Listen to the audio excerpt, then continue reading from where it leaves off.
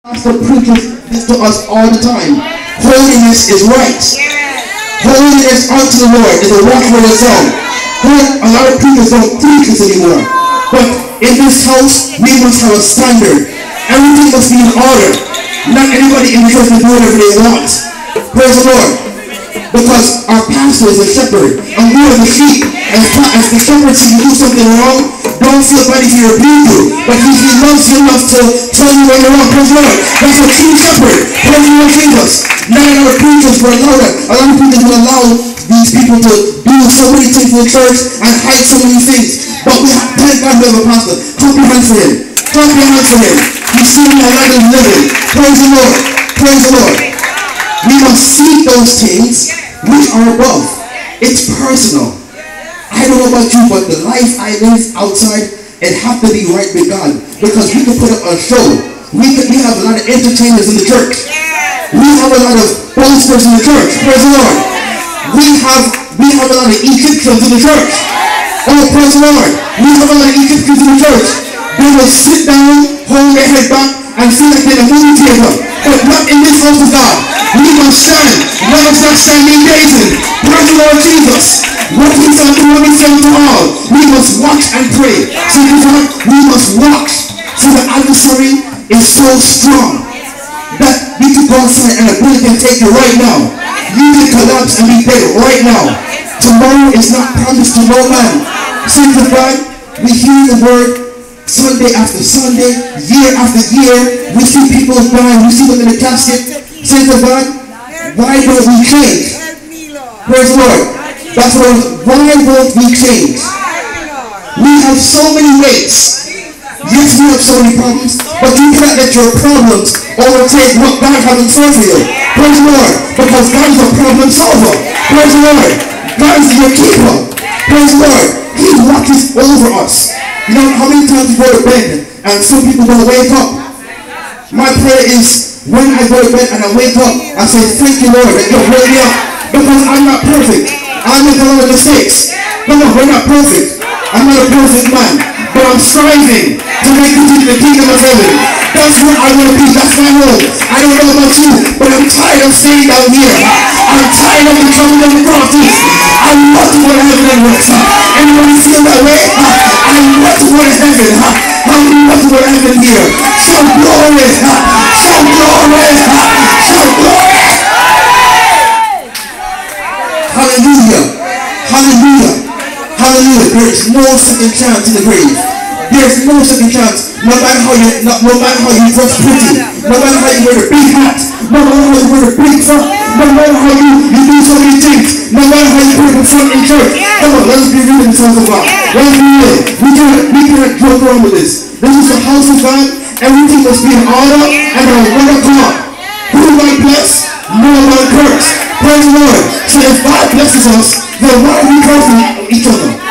If God is blessing us, why are we not biting each other? If God loves us, why are we in church? We must stand fitted in the house of God. If you don't feel the fire, come to the altar and let the man of God pray for you so that fire can ignite inside of you.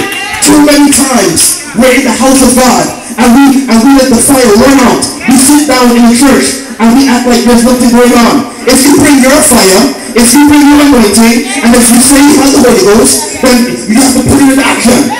Love is action. Praise the Lord Jesus. You know, if I say I love you, I don't have no action. Because there's a saying, action speaks louder than words. Praise the Lord Jesus. You cannot tell me you love me, but you don't make no sacrifice for me. Praise the Lord Jesus. You cannot say you love me, and yet you're not living right to show an example to me. Praise the Lord. We have too many hypocrites in the church. I'm going to say it again. We have too many fake people in the church. But the blood of Jesus is against them.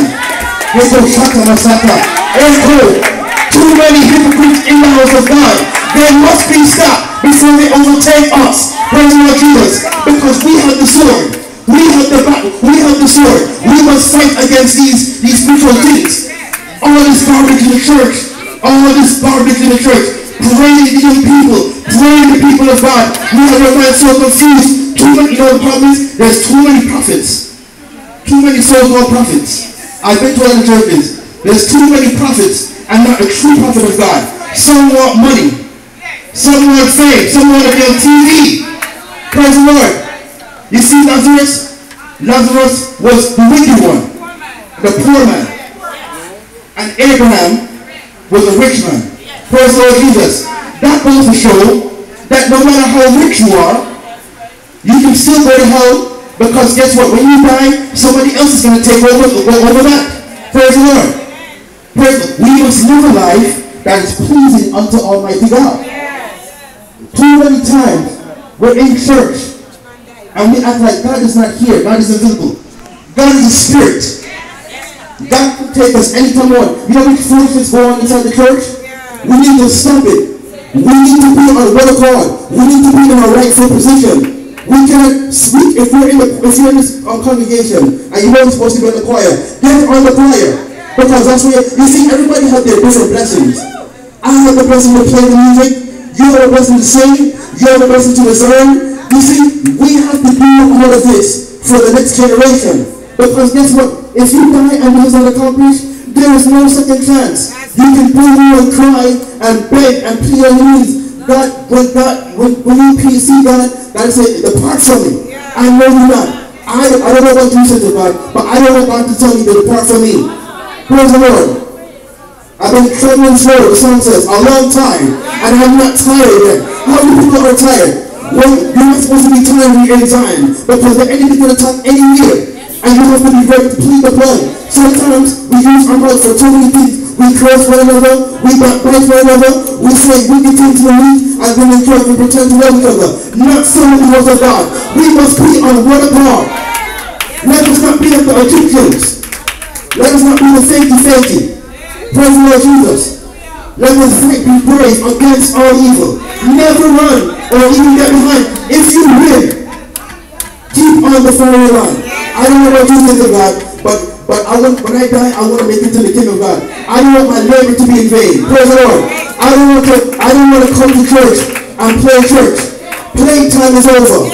You see, God has given us a sign. Our first lady is gone. Brother Nightburn is gone. Sister Gordon, Aunt Maud, Brother Campbell.